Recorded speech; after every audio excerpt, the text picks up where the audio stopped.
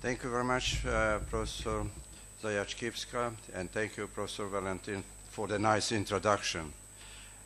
This is a historic event for the 5th Lyon Conference.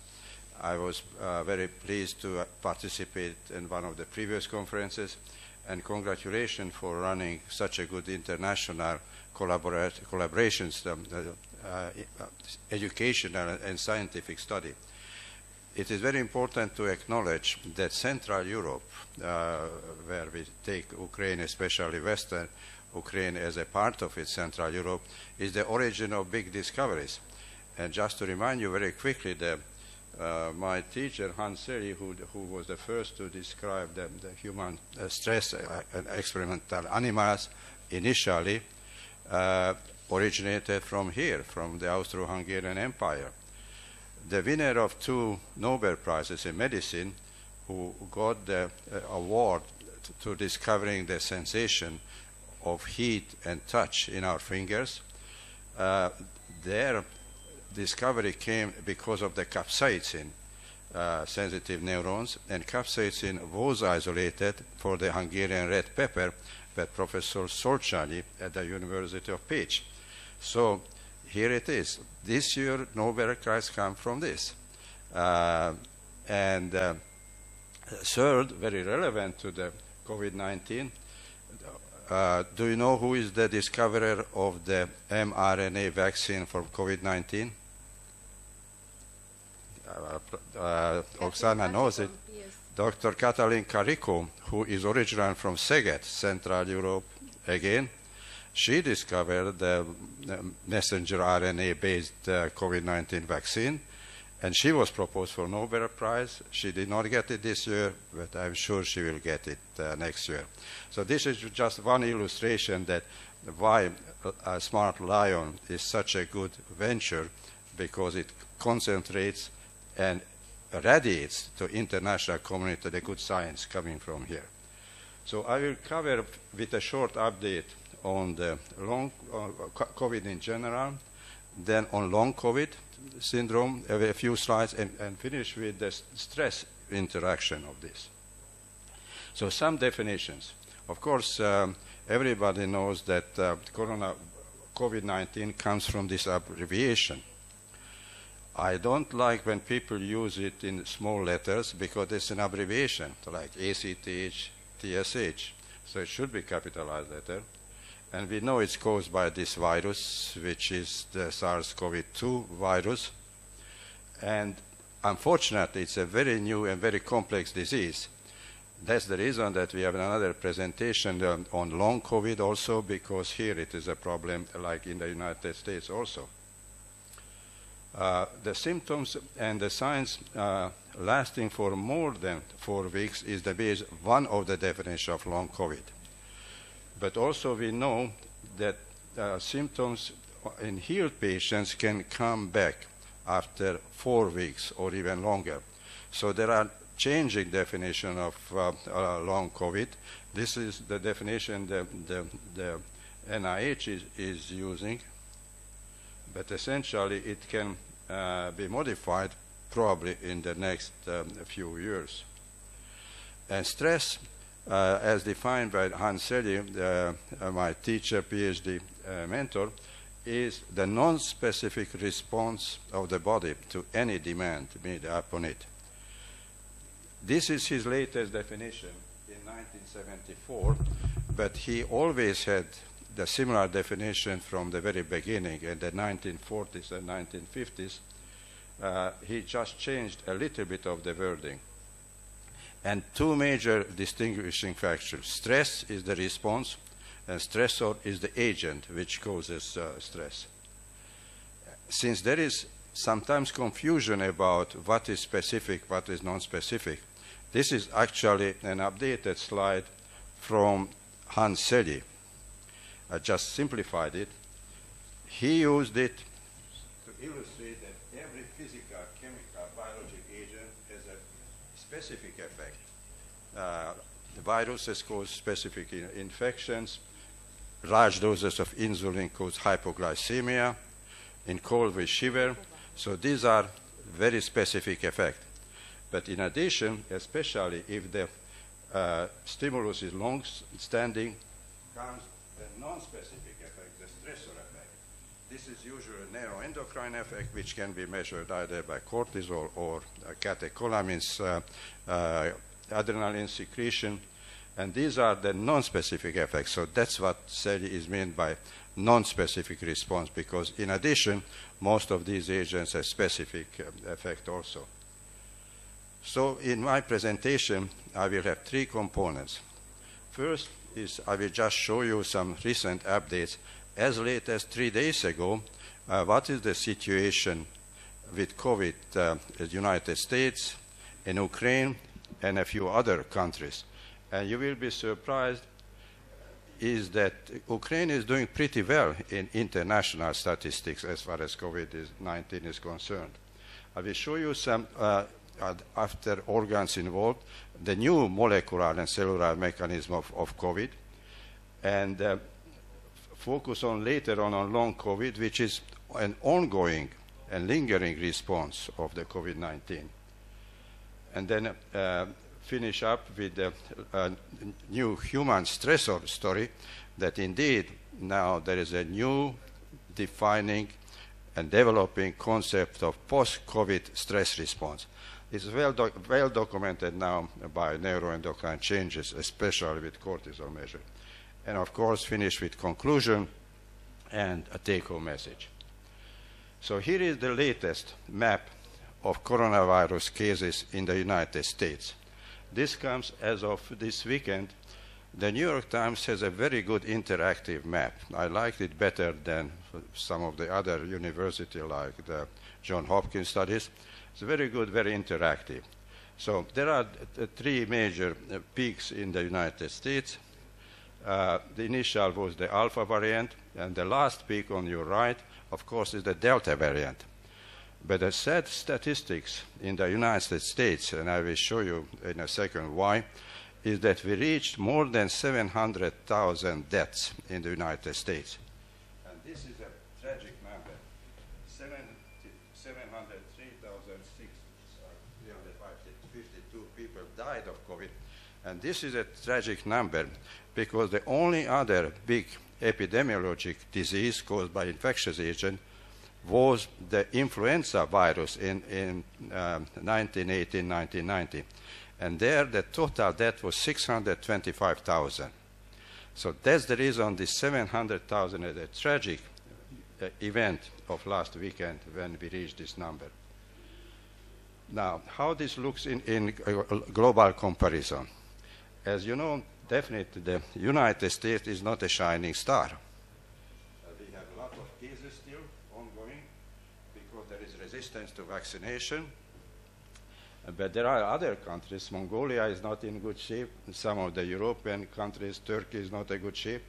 And even here, you can see that Ukraine looks better than the United States. Look at this map. And since this is an interactive map, if you click on it, you will get the specific data for every country. And this is fresh of this weekend. And look at just compare the per capita. So percent of population getting COVID-19. And just look at the share of the population. In the United States, 1 in 8 people get it. In Ukraine, 1 in 18. So we are twice better than we, because you have 50% less incidence of COVID-19. Look at Hungary. Hungary is 1 in 12. It's worse than Ukraine, and it's slightly different from the United States. And death rates are equally bad. In the United States, 1 death for every 482 patients. Ukraine and 749. So almost twice better than the United States. And you are definitely better than Hungary. 1 in 324 of these patients died. So that's the reason that you should be proud. I know that I understand you have challenges with COVID-19, but you are among the best. And we, the United States and Hungary, are one of the worst. Very sad, but that's the case. And this is due to partially for the vaccination rate. It is not very good in the United States, not the worst, but definitely something to come. And here is the demonstration of the sad mortality statistics. The USA Today newspaper on Sunday, this Sunday, had this very dramatic picture. These are not flowers in Washington. These are individual white flags of this size. In the United States, when Biden became the president, they planted a white flag for each death in the United States. When Biden became president, there was about 500,000 planted in the Washington monument area in the big park. One flag, one person. And this is still going on. I was in Washington 2 weeks ago, and the number of flags is increasing every day. And here is the sad statistics on the lower right. 620,000 died of influenza, which we thought was the worst epidemic, and now we are more than 700, and this is still ongoing study, ongoing tragedy. So what are the major organs involved in COVID-19? We knew from clinical experience, and unfortunately even the general population knows, the major organ affected is the lung, because that's what people are dying for. They cannot breathe, end up in ICU. But as the disease is progressing, we see that other organs are involved also. We see the liver enzymes increasing in some, especially long-standing cases, kidney injuries demonstrated, and even the lower intestines are involved with diarrhea and other syndromes. The brain is definitely a big component of long COVID. Eyes are involved, but the biggest is on the lower right is the heart and the vascular lesions. Because of our research being devoted on early vascular injury in the GI tract, we were pleased, in quotation marks, to see that even in the lung, it turns out the initial and most dramatic lesions is in endothelial cells.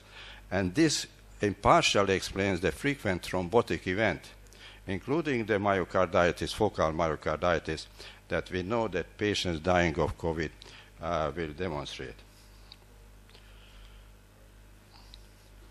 So here is the new cellular and molecular pathogenesis of COVID-19. On the left, in the lower illustration, is the normal lung alveolus. These small alveoli sacs, as you know, are filled with air. It's lined by epithelial cells, but underneath is a small capillary, always lined by vascular endothelial cells. And we know from experience that the initial attack of coronavirus, which usually comes by respiration in the nose and later on in the lung, are lined by epithelial cells. So the initial damage is affecting the epithelial cells, but not the most dramatic. The major sustained damage is in the vascular endothelial cells, which is controlled by a large peptide. Most of you know the name VEGF, vascular endothelial growth factor. And this is important for angiogenesis. But actually, the very first name used for this peptide was not VEGF, but vascular permeability factor, VPF, because the very same peptide, which is stored and secreted by fibroblasts, stored in collagen fibers, released in any injury, increases vascular permeability. So because of the sudden release of VEGF or VPF, you have fluid, edema, in the alveolar sacs. And this is the first demonstration of vascular injury and pulmonary injury. And also clinicians know that if the edema persists, it's followed by inflammation. And that's how you get into pneumonia, for which reason some people die. So here is an update from Science, the journal Science, updating that indeed endothelial injury is a major factor in the pathogenesis of COVID-19. And some people call this in the United States as endotheliitis is the main pathogenic element in pathogenesis of COVID-19 because it triggers a cascade of events. And this was actually confirmed by the recent demonstration of AC2 receptors being discovered on the surface of endothelial cells.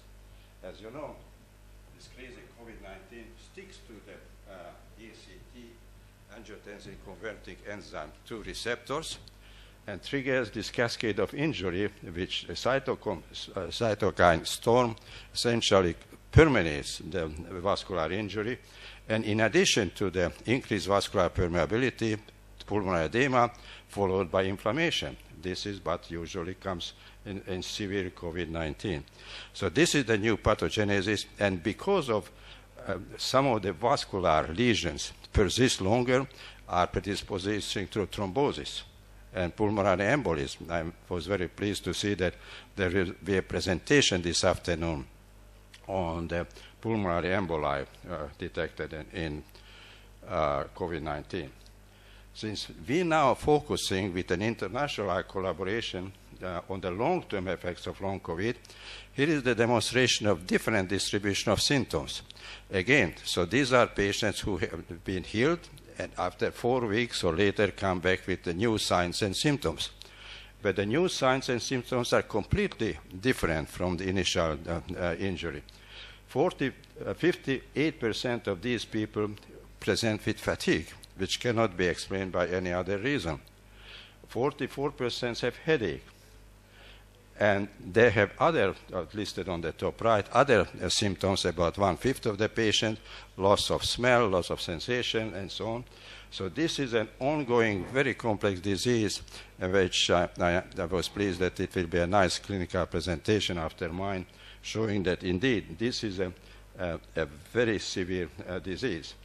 And what I learned now, actually discussing the incidence hearing in Lvov, 30% of COVID patients come down with long COVID, exactly the same statistic which we have in Long Beach.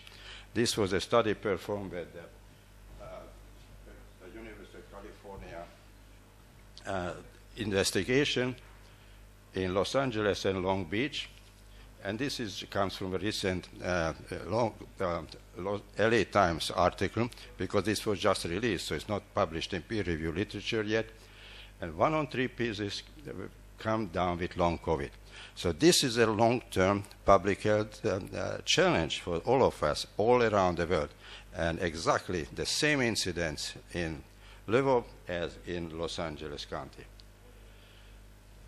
And what are these demonstrations? Again, very different from the initial pulmonary injury where the acute patients demonstrate.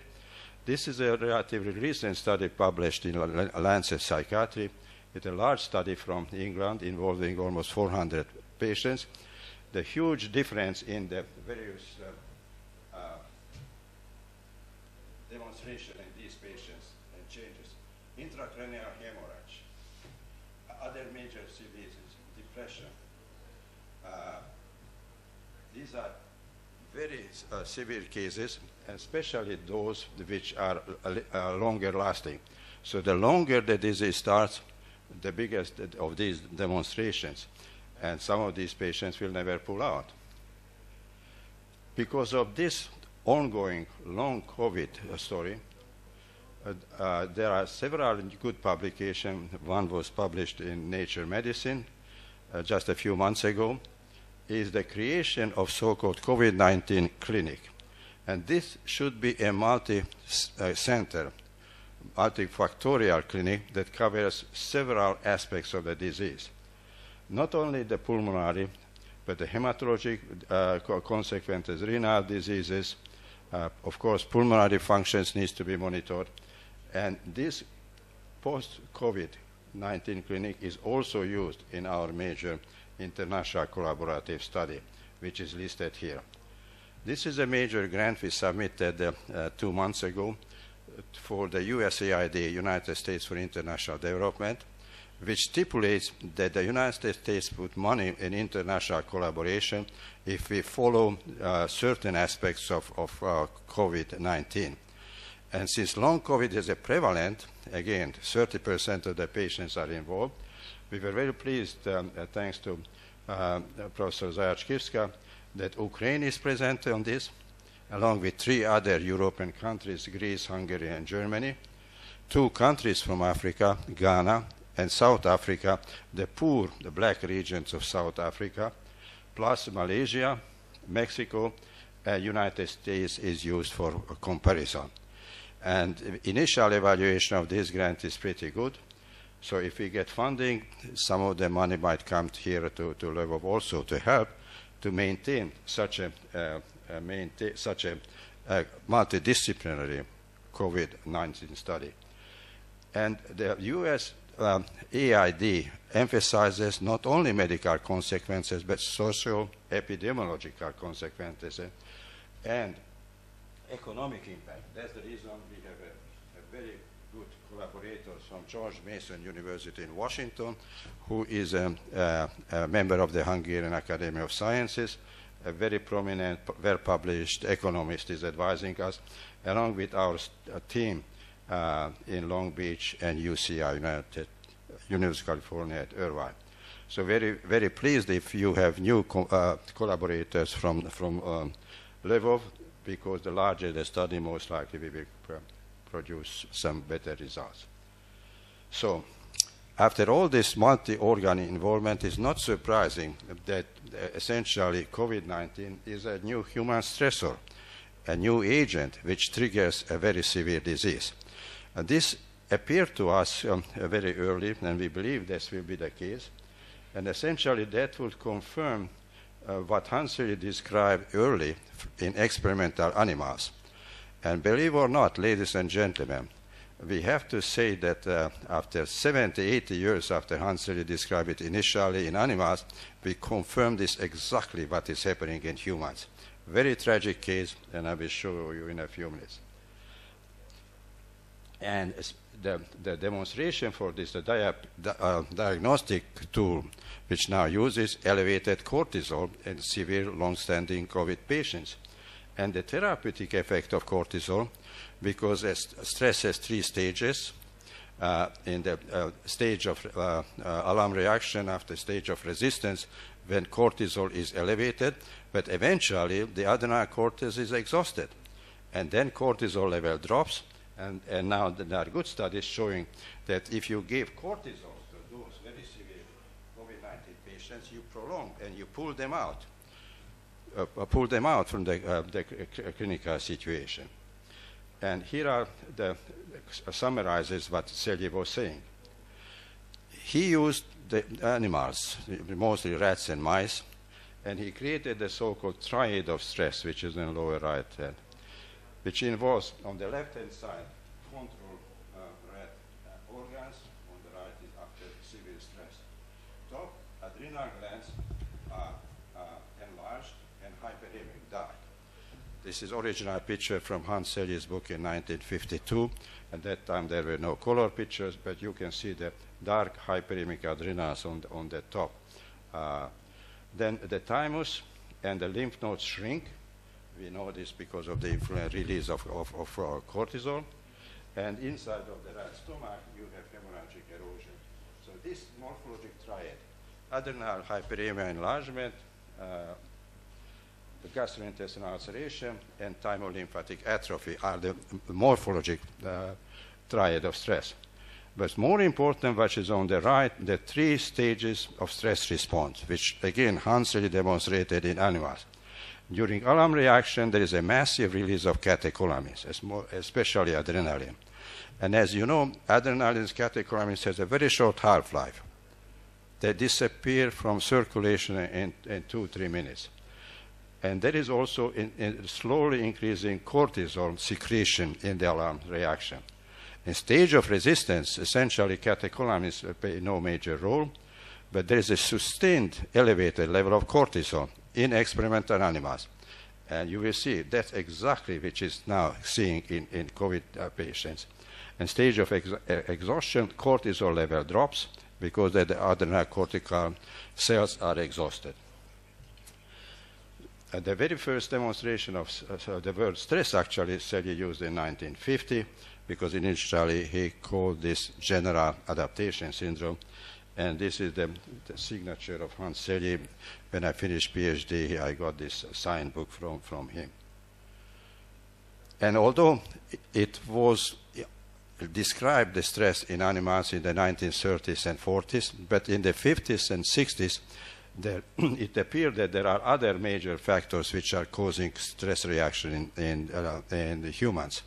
And Selye himself put together this major human stressor list in the end of 1970s. He died in 1982. And at that time, the top of human stressor was, of course, divorce, because that's really a stressful event, as some of us know very well. Loss of job and unemployment is a major stressor. Death of family and close friend is really a shaking experience for all of us, along with other decreasing in all difficulties in workplace, loss of arguments with the boss, with your partner or boyfriend, good girlfriend, loss of self-esteem, and so on. So these are the human stressors before COVID-19. Now, enter COVID-19. Of course, these are major multiple factors. First of all, on the top is fear of infection. That creates anxiety. Then it leads to reduced income, as shown on the ninth, and unemployment. That's an additional stressor. If people are healthy and still working, higher workload, creating an extra pressure. And if somebody dies in the family, that's, of course, it's a major stressor, as we even hinted before. All this creates social tensions and arguments and isolation. And this what Selye illustrated with one of Canadian painters. Some people tolerate stressors pretty well, others crumble and die. I'm pleased that in your medical sciences journal, again, thanks to the invitation of Professor Zajac-Kiska, we predicted very early on that the COVID-19, a new disease which started with chaos and panic, is associated with stress. And we published this more than a year ago, and new studies are actually confirming that this is the case. The new publications came from the popular press a year and a half ago, when it was so rapidly developing epidemiology and pandemic that peer-reviewed papers came out. But there were very early good signs that stress is a major complication of COVID-19, because stress shortages push nations to nurses to bring. Shortages of certain basic supplies created tension.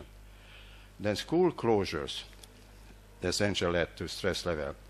And one of the most dramatic effects is that there are several studies now, well-documented stress can cause broken heart syndrome. This is the demonstration when probably you heard about.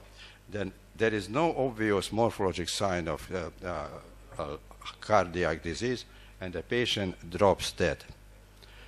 This is usually caused by severe cardiac arrhythmia. As a pathologist, I know that very difficult to demonstrate any morphologic sign. This is what is happening more and more frequently in COVID-19 patients.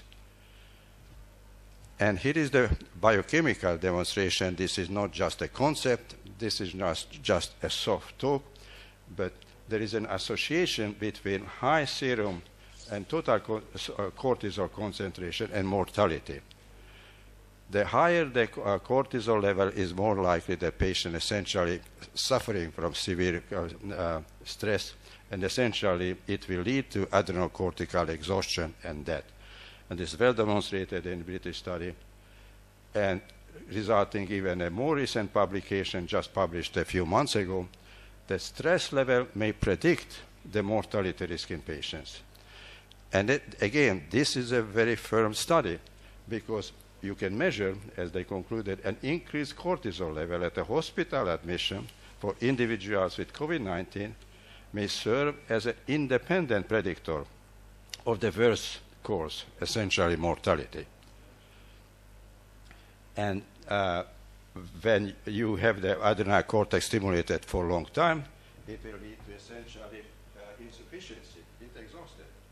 So essentially, there is a just published recently, this is one, but there are several, it's a very tragic case of 51-year-old man, a gentleman confirmed with COVID-19, and essentially had very low levels of cortisol. Fortunately, it was recognized clinically. They gave him cortisol and pulled him out. But the conclusion of this paper was in a BMJ, British Medical Journal, that COVID-19 causes adrenal insufficiency, and essentially was led to a recent confirmation and other good study showing that in the end of the severe COVID-19 infection, the adrenal cortical function is lost. And here is a very good, difficult study which they controlled. ICU patients, intensive care unit patients, admitted for similarity, but different causes, different etiologic factors. One were non-COVID-19 patients, cortisol levels, and COVID-19 patients. The COVID-19 ICU patients had much lower level of cortisol. Again, demonstrated the 3 stages of stress reaction. High cortisol initially, but when it's long-lasting, essentially COVID-19 causes such a severe stimulation of adrenal cortex, essentially no cortisol is produced anymore. So they said it demonstrated that cortisol levels are lower in critically ill patients with COVID-19 as compared to those of non-COVID critically ill patients. They also emphasizes that the COVID stress syndrome or the post-COVID stress syndrome should be done by exclusion. So we do not want to imply stress in anywhere. You have to be sure that before you make the diagnosis of COVID stress syndrome, you rule out any other disease, any other condition. So you cannot just blame this on stress. You have to demonstrate there is no other organ lesion with this. Initially, when the post-COVID-19 stress syndrome was introduced, people mixed this up with PTSD. They thought that PTSD, post-traumatic stress disorder, this is the same story. But this study very nicely demonstrates it is not. One crucial distinction is because COVID-19 is an ongoing pandemic. This is still worries a lot of people. Fear and anger is created. So this is ongoing, as opposed to PTSD, which is a traumatic stress reaction to past event. So past historic event. That's the big difference. The PTSD, long-standing historic, something war trauma or something, but the COVID-19 stress syndrome is ongoing in our life. So let's finish it with a conclusion. Here is one of the most recent discovery published in the June 25 issue of Science. And here is a picture of the mother of the biotech. Anybody can recognize this person other than Oksana? Yeah. This is the Hungarian lady I mentioned in the introduction who discovered the basis for messenger RNA vaccines, Katalin Karikó, who almost got the Nobel Prize this Monday, but eventually probably she will get it next time. This is from a German newspaper, I think it was Die Welt or Frankfurter Allgemeine Zeitung, just 2 weeks ago, calling her the mother of new biotechnology. But look what her vaccination led to.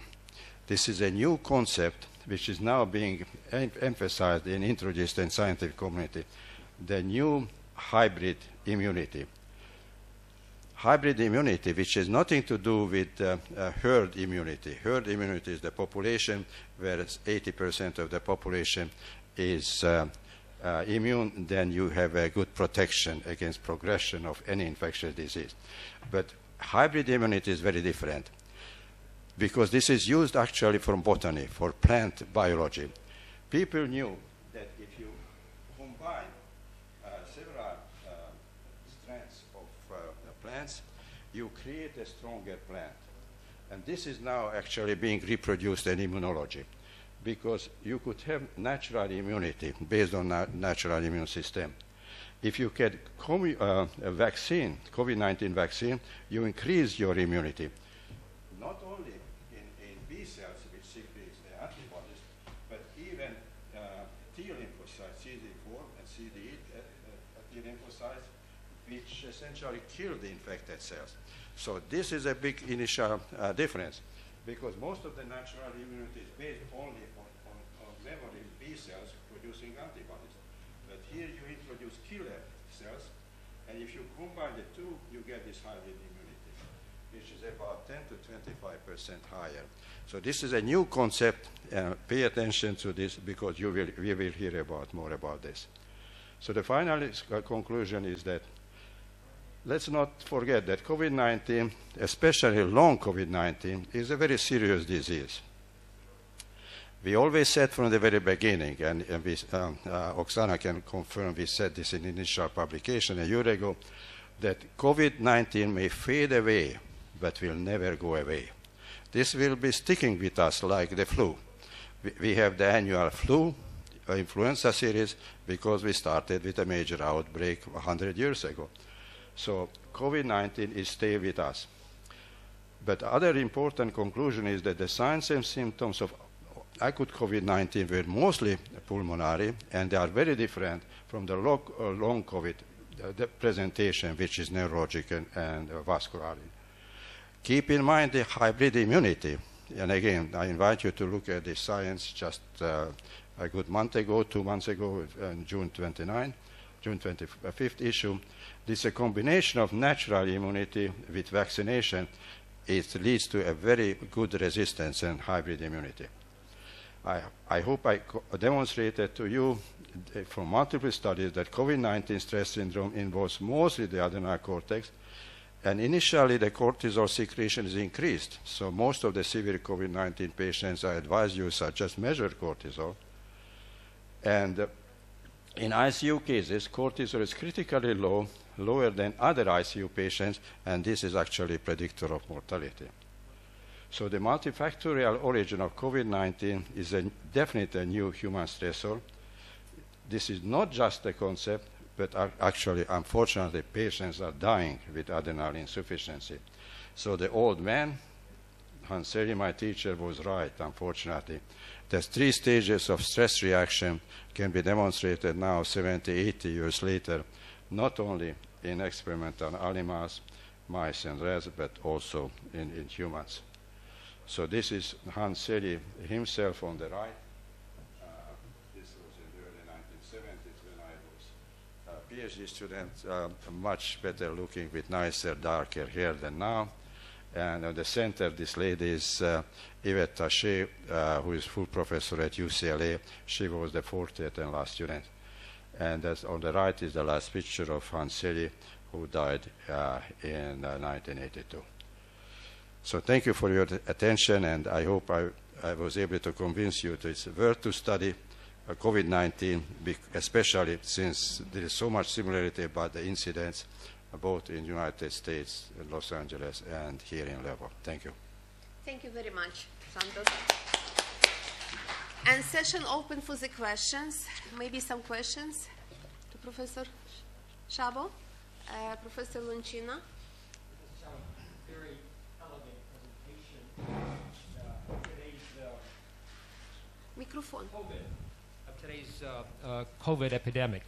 My question is regarding the hybrid immunity. Is that only in those that have been infected and therefore produce their natural immunity and then add vaccination to it?